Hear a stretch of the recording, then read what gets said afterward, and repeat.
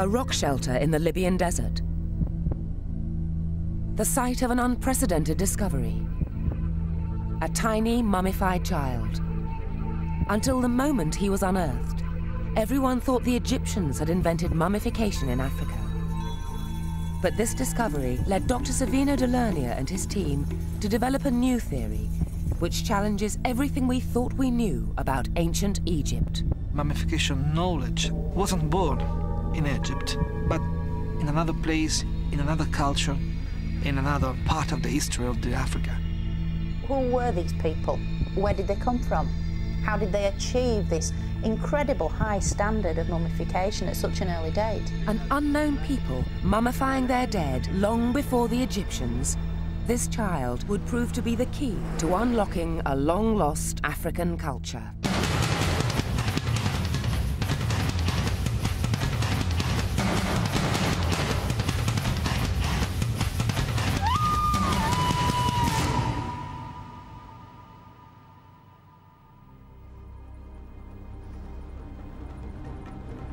The Sahara. This is the largest desert in the world. It's also one of the hottest places on Earth, and one of the most remote. Italian archaeologist Dr. Savino Delernia of the University of Rome has been driving for 2 days.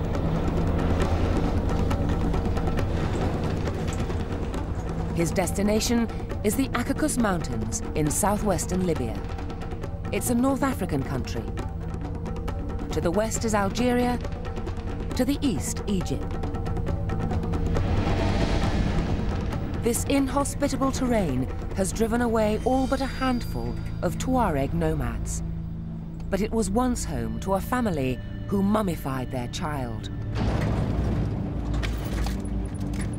Year after year, Savino returns to this majestic landscape, hoping to uncover its secrets. It all began 40 years ago with the discovery of the little mummified boy, Uan Muhuggiag. He took his name from the rock shelter where he was found. It has taken Savino and his colleagues decades to reveal the full significance of this discovery. I think that mummy and the rock shelter really started the archaeological and historical reconstruction of the ancient civilizations here in the Sahara. We think of Libya's population today as largely Middle Eastern. Yet the team still believe that thousands of years ago, this area was inhabited by black Africans from the south. But apart from some rock art depicting black hunters, archaeologists had no proof of this. The discovery of the mummy changed all that. The significance of the black mummies. We have the first evidence of black people in the area, that it was supposed to be, but we hadn't hard evidence of this. This was the beginning of an extraordinary quest that would ultimately reveal an unknown African culture.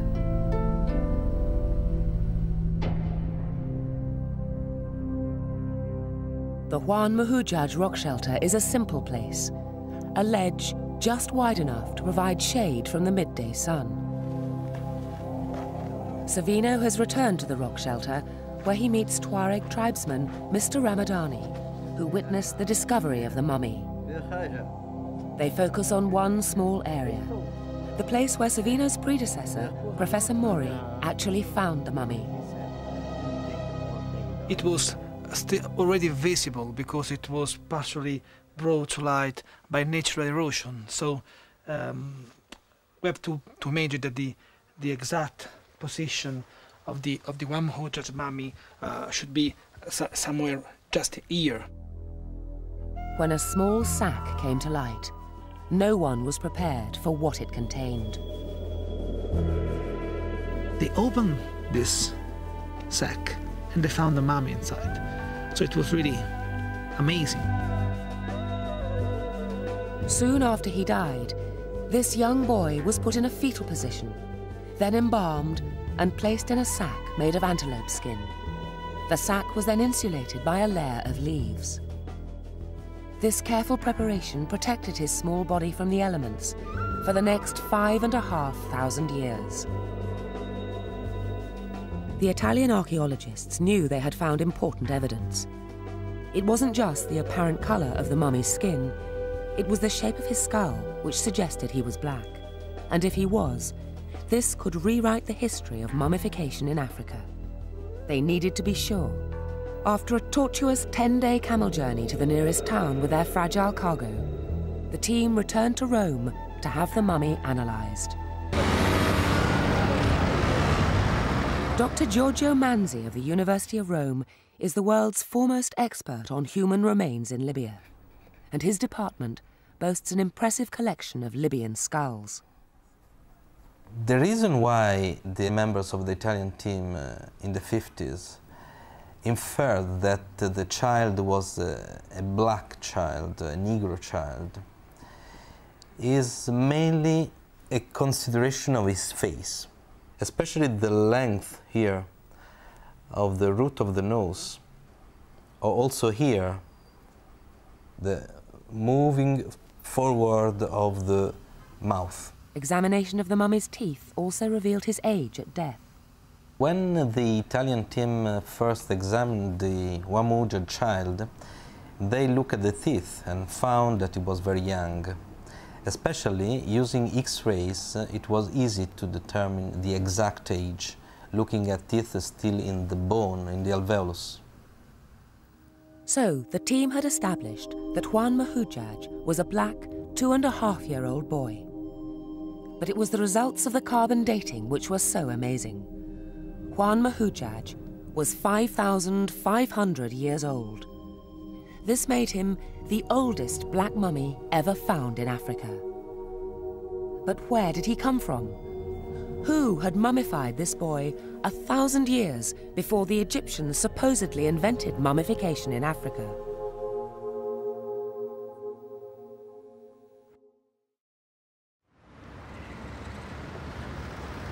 The origins of the 5,500-year-old black mummy were a mystery. To find out more about the boy, Savino returns to the Tripoli Museum, where the mummy now rests. I think the most impressive evidence of mummification is the skin on the skull. You can see all around the skull the skin of the child. You can see here, just along the spine and the rib cage, we have a lot of skin, which is really very, very rare to be found. You see here the remains of this organic matter. This is really the remains of the true interior of the mummy.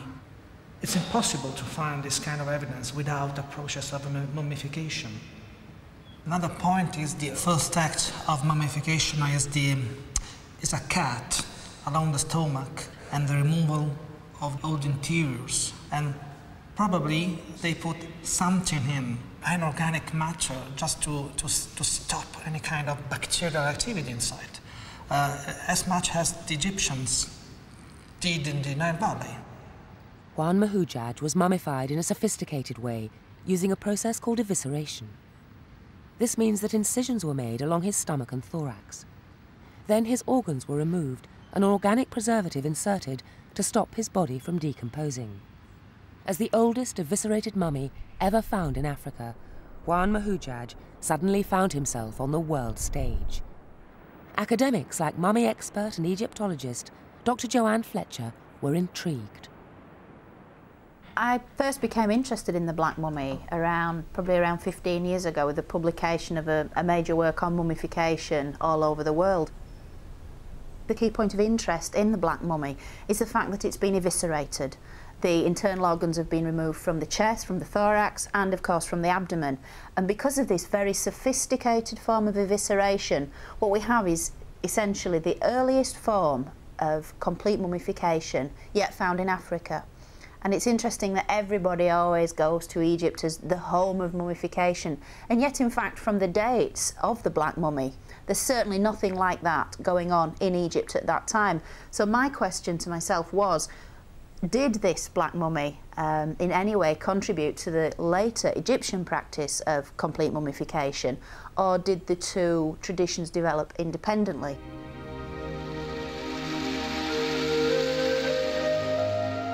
Popular tradition has it that Egypt is the only ancient civilization in Africa. Its art and religion were renowned, and according to the Orthodox view, it was definitely the home of African mummification. But there are those who believe that the Black Mummy is challenging this established school of thought. Professor David Mattingly specializes in Saharan civilizations. When a mummy is discovered somewhere in the Central Sahara, it's perhaps not surprising that the average person in the street might assume the direct involvement of Egypt somewhere in this process. And I think it's a common image that Egypt is like a searchlight shining out, illuminating those dark spaces of the Sahara. And yet Uan Muhuggiag was artificially mummified 1,500 miles to the west of the Nile Valley and 1,000 years before the Egyptians were eviscerating their dead.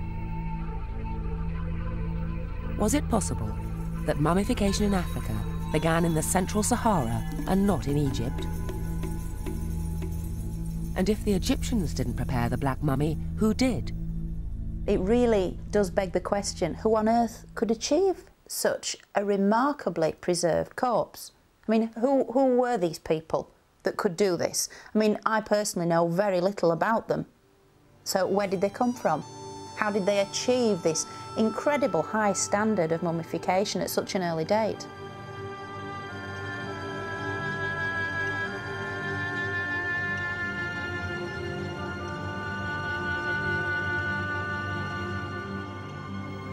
Finding out more about these people and their culture is exactly what Savino de Lernia has been doing for the past 12 years.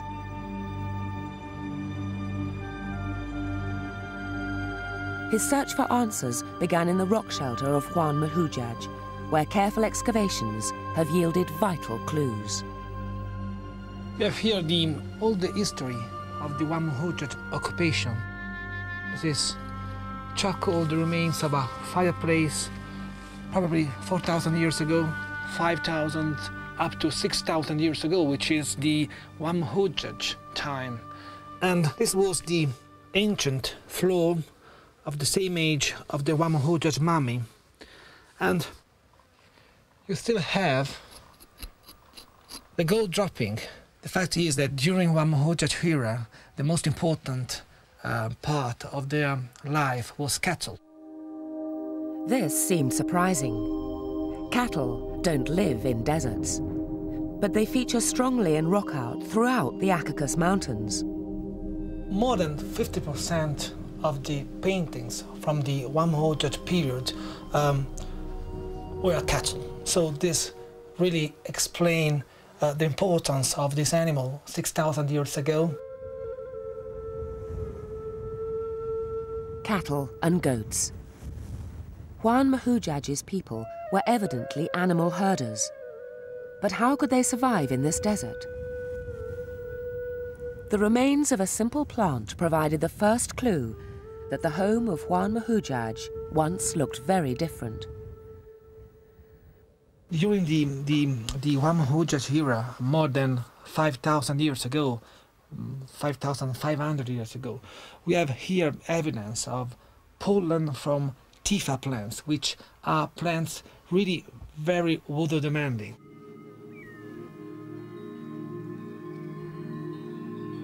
Tifa plants still exist in the region, but they thrive only in oases where water is abundant. So could this whole area have once been lush savanna? It was time for the climatologists to provide some answers.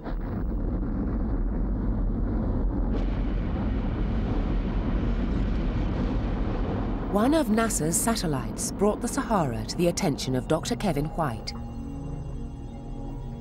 He now heads a team at Reading University, which uses the latest technology to study ancient environments.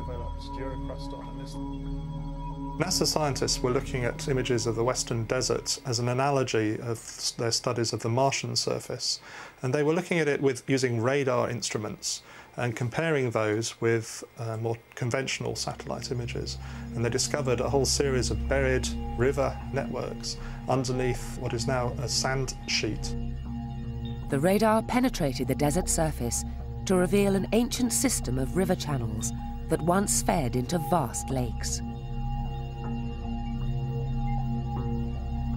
These lakes dried up long ago and are now what the scientists call paleo lakes. Kevin White is using this technique to uncover similar channels in Libya's central Sahara.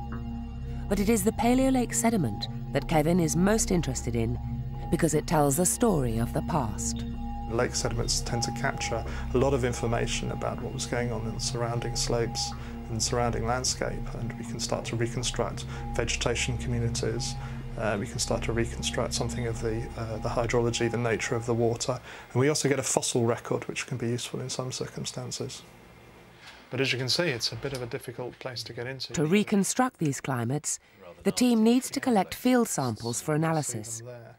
Kevin's colleague, Dr. Nick Brooks, is planning a trip to Libya using satellite maps. This is a difficult bit up here, up over that dune there. Come up over this way, and then there's definitely a gap through there.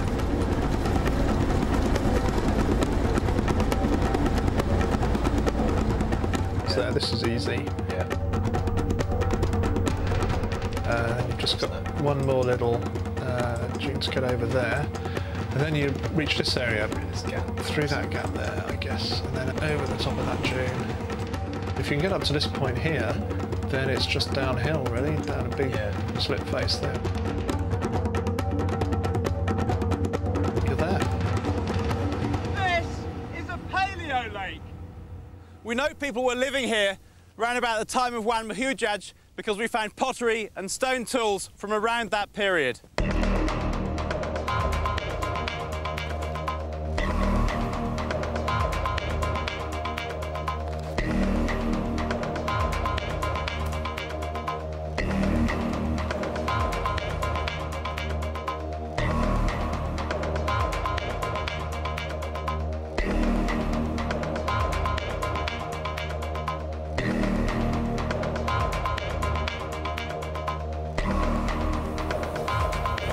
What I'm actually looking for is things like organic lake deposits, so we can radiocarbon date them. We can also date things like snail shells from freshwater snails that we know must have lived in a wet environment. We can date animal bone, if we can find bones of things like elephants and rhinoceros and crocodiles and fish even, that would be fantastic.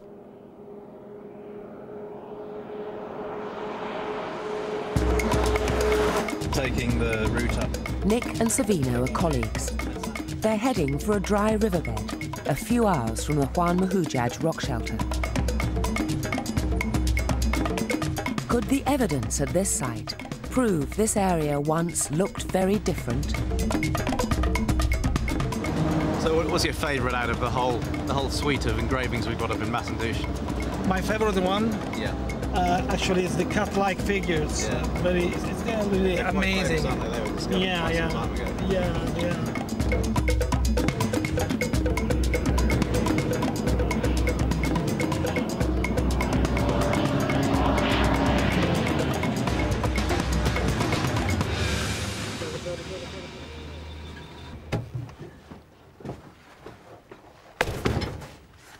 Masandouche is one of the most famous rock art sites in Africa.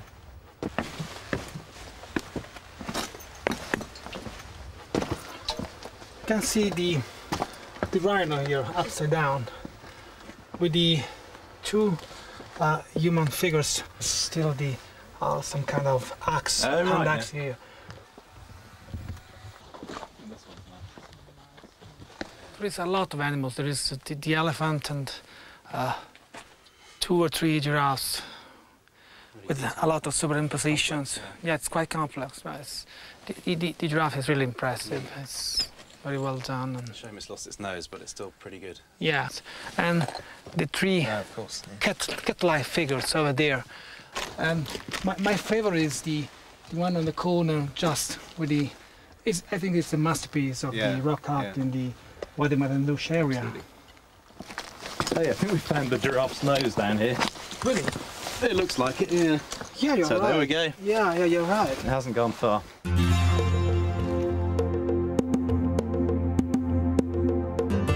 Enigmatic figure. Yeah.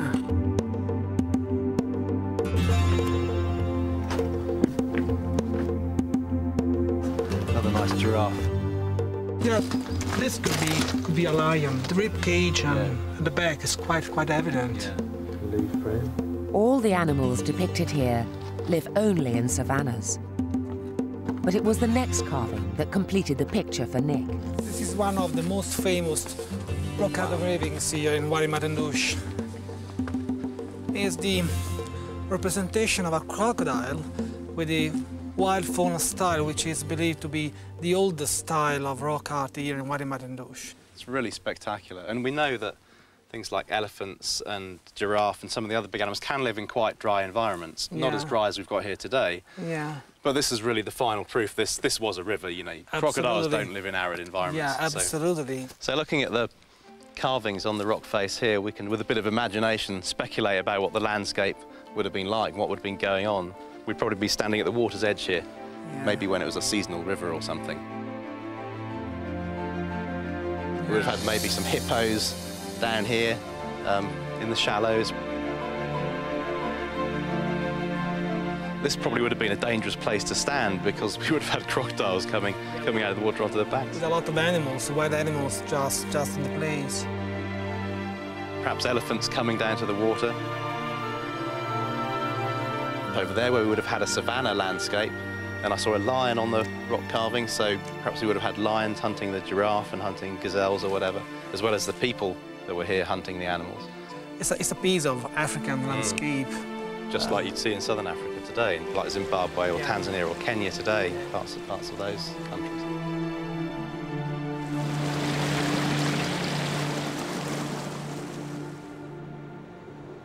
Conjuring up the image of this Garden of Eden in the Sahara today takes a lot of imagination.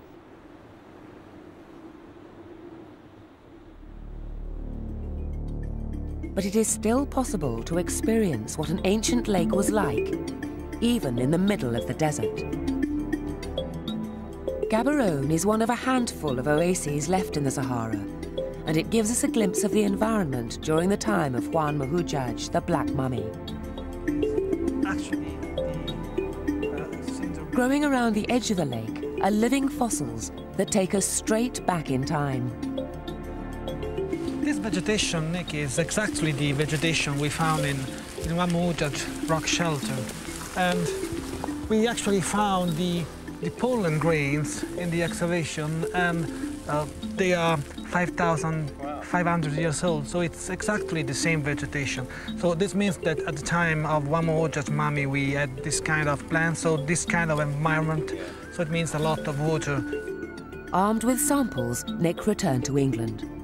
His results would not only complete the picture of this ancient Saharan landscape, but they would ultimately help answer a much greater question about the origins of ancient Egypt itself.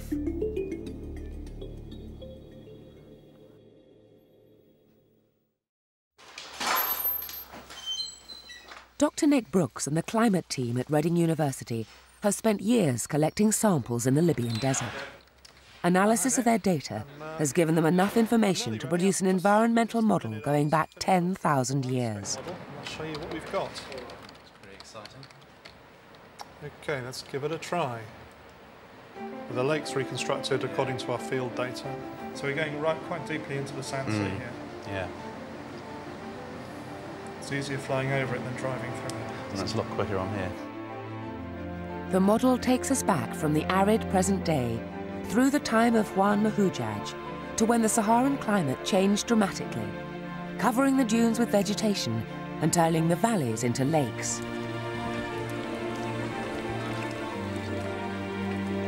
It all happened 10,000 years ago, when a shift in the Earth's axis caused the tropical monsoons to penetrate right into the central Sahara.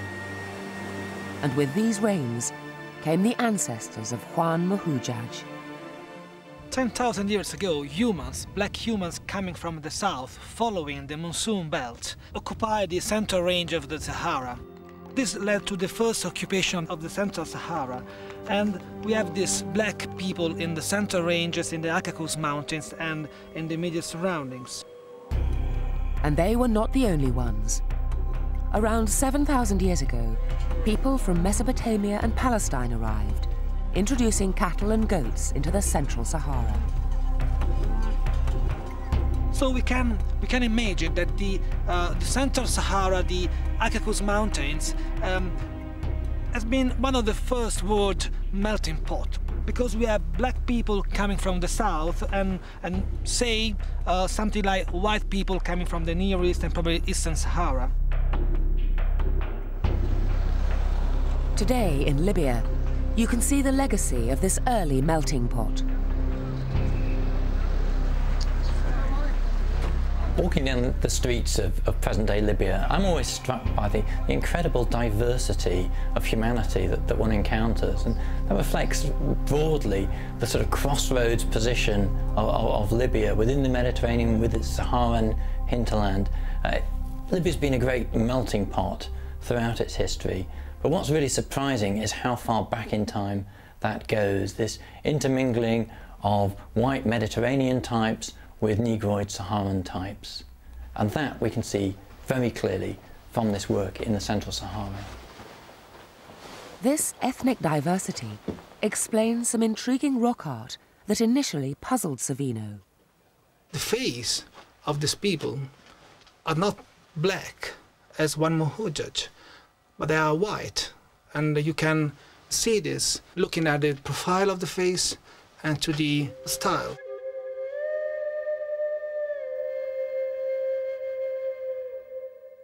It is this mixed-race culture which mummified Uan Muhuggiag. But what kind of society did this young boy live in? We should imagine that we have here probably 4 or 5 families, 25, 30, 40 people living here. They used round huts. Each family has probably 2 or 3 cows and probably 10, 15 goats. Rivers, trees, bushes, really, it was a different environment. And they had time. They had time to stay here, and people sitting down and prepare things. You have to imagine that these people had to meet and to discuss and even to claim rights over land, pastures and water. So it means social obligations, it means cultural rules.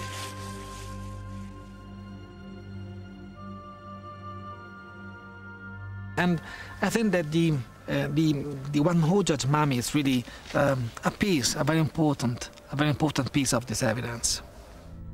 But what else can the black mummy tell us about this society? One important clue is the ostrich eggshell necklace that he was still wearing unbroken when he was first discovered. We still have some few beads of a necklace of ostrich eggshells. In ancient societies, the inclusion of grave goods indicated ritual and ceremony, and the mummification process suggested something else. Even though Uan Muhuggiag is the only complete Saharan mummy ever found, these people have been mummifying their dead for hundreds, if not thousands of years before the boy died. Now this is a really sophisticated form of mummification, and it wouldn't have just appeared from out of nowhere. The black mummy is obviously almost the end result of a very complex development in this very highly skilled procedure. But why was this young boy mummified?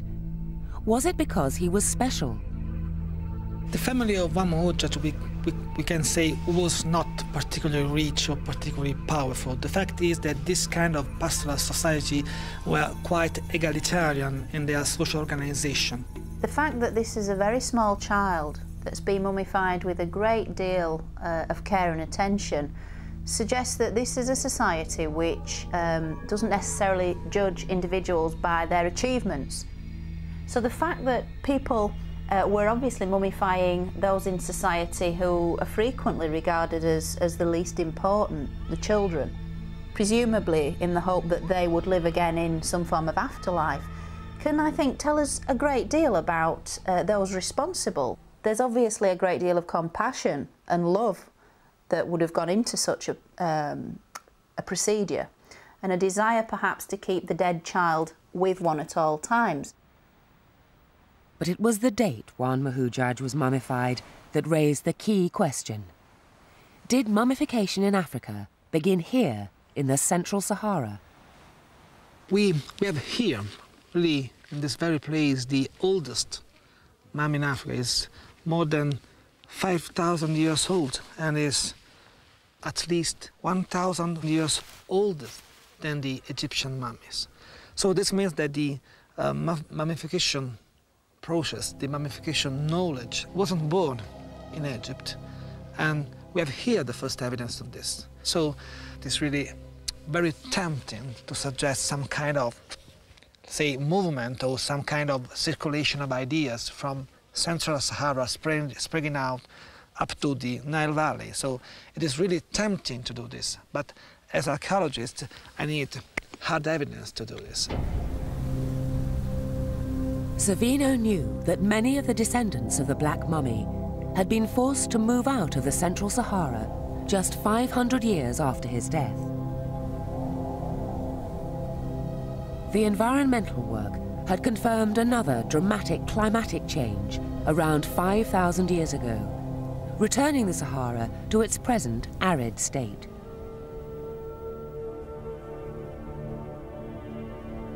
The gentler climate of the Nile Valley beckoned. Could Uan Muhuggiag's people have ended up moving east and taking their mummification knowledge with them? And if so, did these Central Saharan people bring any other rituals into the Nile Valley? The archaeologists began to look for other traditions shared by both cultures.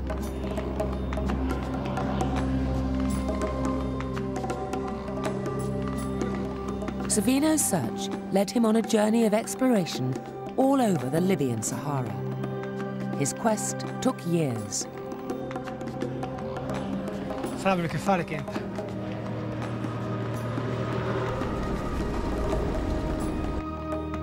But eventually he found his first clue. It was an unremarkable pile of rocks on a boulder-strewn plain called the Messac, just 60 miles from the Uan Muhuggiag rock shelter. It was like finding a needle in a haystack. Savino had stumbled onto a mysterious circular monument which would prove that cattle held a ritual significance in the lives of the Saharan people. It included bloody ritual slaughter. Here was evidence of a cattle cult. The engraving of this cattle, when I discovered it, told me that probably this monument had something to deal with the cattle cult.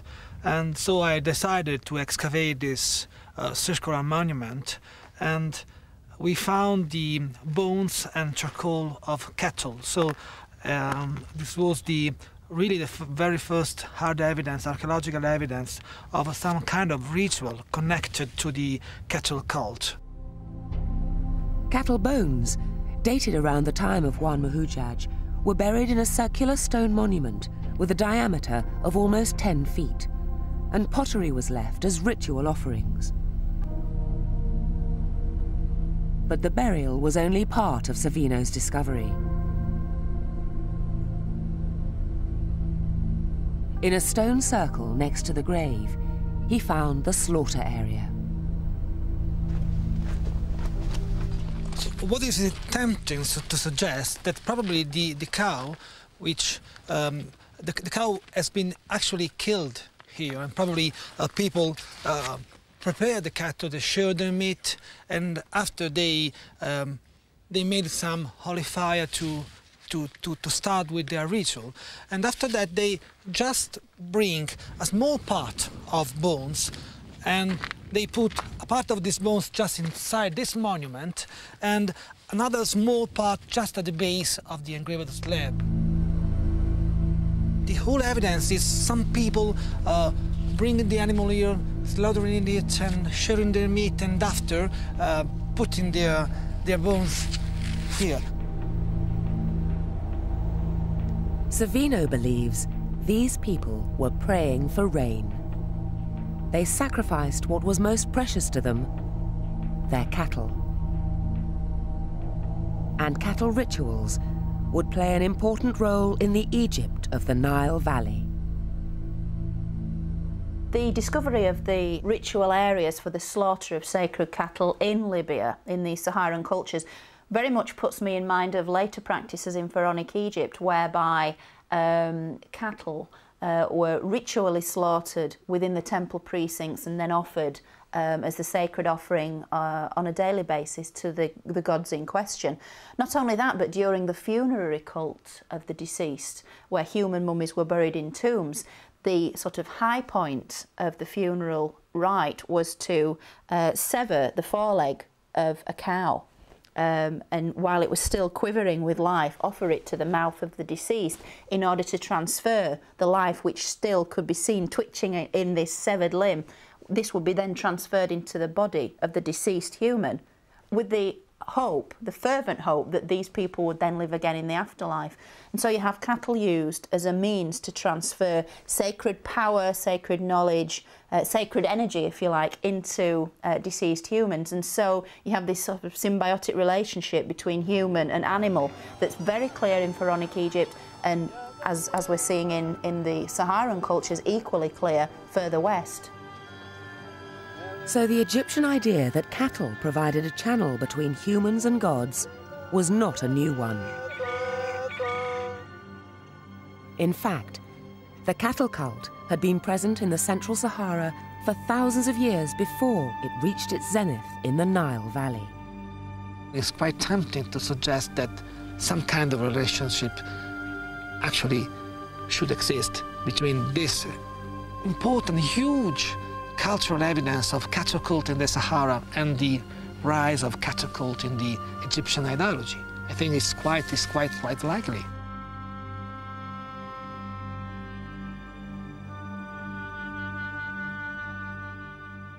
Savino had established that, like in Egypt, both mummification and cattle cults were central to this Saharan society. And then, in a dry wadi, less than a mile from the cattle monuments, he found something even more conclusive: the engraving of an animal-headed figure. The most exciting subject of this engraving is surely the dog mask. This kind of human beings are actually one of the most important subjects represented in the Mesak area. We can understand the age of the engraving from the color, which is very black. It means very, very old. What is the relevance of this kind of dating from these engravings is that the presence of human beings, mask-bearing, and in this case we have dog mask, is much older than the kind of evidence we have in the Nile Valley. Although organic matter in the crevices of the engraving was carbon dated to 5,600 years, Savino believes this carving could be as much as 1,000 years older. I find it very interesting that these animal-headed human figures exist outside of Egypt at such an incredibly early date. And then later in pharaonic culture you find exactly the same motifs repeated in the very sophisticated Egyptian art form. The Egyptian god Anubis has become one of the most recognizable symbols of ancient Egypt. This is Anubis, the ancient Egyptian god of embalming and the guardian of the dead. And his likeness was actually used by the ancient Egyptians in mask form, in the form we see in front of us, during the very sacred rituals of the funeral. In funerary rites, one of the priests would wear this exact same mask and perform the magical rituals which would enable the dead to live again in the afterlife. And I find it really fascinating that in the Saharan cultures we're finding petroglyphs of human beings wearing jackal masks, almost dog-headed figures in fact, at least 1,000 years prior to the emergence of Anubis in ancient Egyptian mythology. The overwhelming evidence suggests that this defining Egyptian cult of human-animal worship actually arose in the Sahara. But could a small, obscure society really have had this much influence? It was time to widen the search, and the evidence found right across Africa would astound everyone.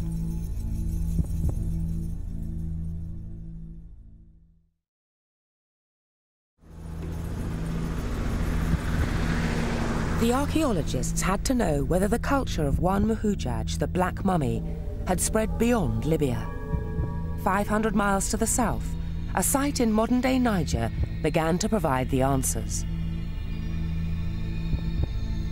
In the 1980s, French archaeologists uncovered pottery, human burials and rock art, which were all almost exactly the same as the evidence found in Libya by the Italians. And similar artifacts were found throughout North Africa. It looked like this culture was far more widespread than anyone had ever imagined. We have just here Tripoli, we have here Cairo and the Nile, and just in the center we have the Caucasus Mountains, and we have Algeria, Libya, Egypt, and Sudan, and Chad, and Niger, and Mali. So this area is bigger than Europe, so it means that all this very, very large extent was inhabited during ancient times by the same ancient African Saharan culture. The size of this culture was extraordinary. It spanned most of North Africa, from Mali to the western fringes of Egypt itself. In many ways, this vast Saharan culture really didn't have to go very far in terms of physical distance in order to influence the people of the Nile Valley. They were almost there, so it was just a very short step from the western desert of Egypt right into the Nile Valley itself. The big picture was almost complete. But the archaeologists still needed proof that this African culture had affected Egypt. They needed evidence of a direct link. They needed proof of contact. The Italians turned to the most prevalent artifact in the Caucasus Mountains, pottery. At the Uan Muhuggiag cave, Savino had already discovered pottery shards dating back to the earliest pottery in Africa. Would they find the proof here that the Sahara had directly influenced the Nile Valley? We can still see this is a piece of pottery, and probably is 9,000 years old. It is decorated with impressions, with a waving motion, and this pottery is among the oldest in the world. The Italian team collected enough pottery shards to reconstruct an entire pot. It's now back in Rome with Savino. This is the pottery we have in the area of Uan Muhuggiag. It's typical for the kind of decoration, probably 6,000 years old. This kind of decoration, which it is made with impressions, with a stick. We find pottery decorated in this identical way in a very large area. This pot was not a one-off. It was representative of a distinctive Saharan style. And it was completely different from the undecorated pottery made during the same period in the Nile Valley. But then excavations in the southern Nile Valley revealed something extraordinary. Suddenly, around 6,000 years ago, a new style of pottery appeared. It was Saharan, and this was proof of contact. So it means that either people, or, in my view, ideas and this kind of communication arrived in the southern Nile Valley some 6,000 years ago. It all made sense. The Sahara was drying, and a people in search of water had to move. The nearby Nile River and its fertile valley was like a magnet.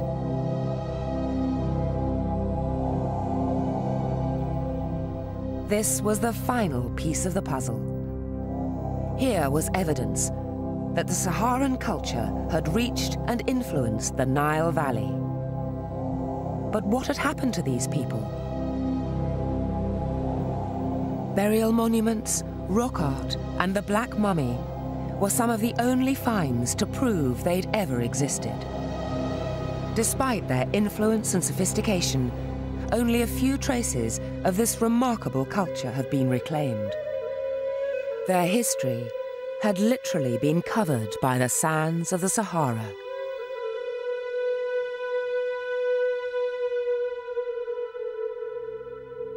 The heritage of ancient Egypt and the Central Sahara have been incredibly intertwined over the last 10,000 years. But if we go back to about 5,000 to 8,000 years ago, I think we find a period in which the relationship was expressed in a rather different way to the sort of common model that we have today.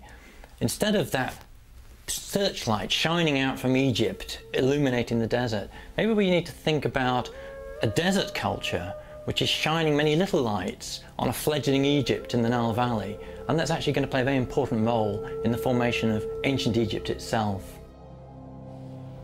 I find it quite extraordinary that this Central Saharan civilization shows all the features we generally associate with later Egyptian pharaonic culture, and mummification is a prime example.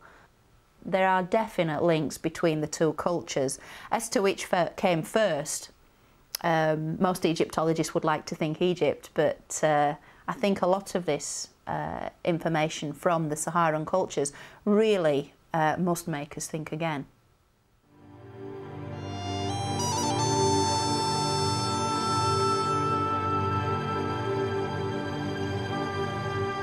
The journey of discovery has led a dedicated team of archaeologists to uncover the secret origins of Egypt, the greatest ancient civilization ever known.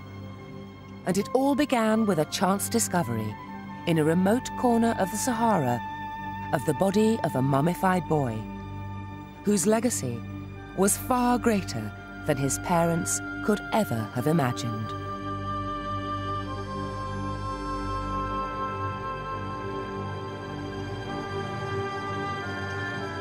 Muhuggiag was a little boy of 2 years and a half, living with his family in the Caucasus Mountains more than 5,500 years ago.